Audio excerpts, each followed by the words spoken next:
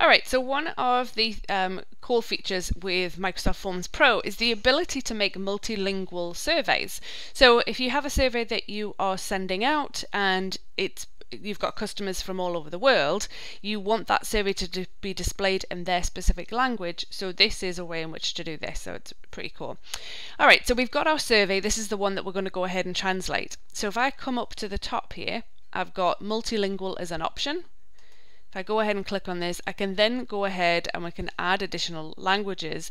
We see what our default language is. I want to go ahead and I want to add in French. All right, so French is listed as français, so I'm going to go ahead and pick that.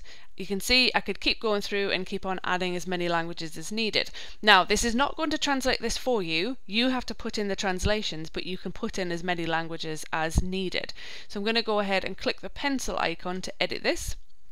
So we can see now, we can basically see the English. If I go ahead and click into a question, I can then see where I've got my English above, so I always see the original, but then I can go ahead and I can paste in what the translation is. Now, I don't speak French, this is all from Google Translate, so if it seems a bit weird, apologies.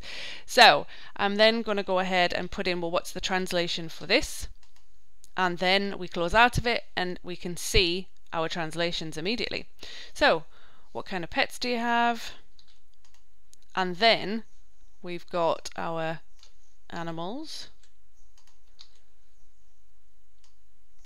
Now, what I have seen with the choices is it's not showing those necessarily until I click out of them.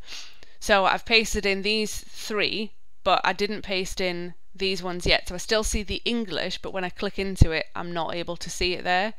So that's the only difference, whereas with these ones, I see it above. So keep that in mind. So hamster is apparently the same in French, so I'm going to miss a field, and then I'm going to go ahead and paste in the other ones. So now we can see all of those. And then lastly, how would you rate your pets? There we go. So now I can see everything in French, so I'm going to go back.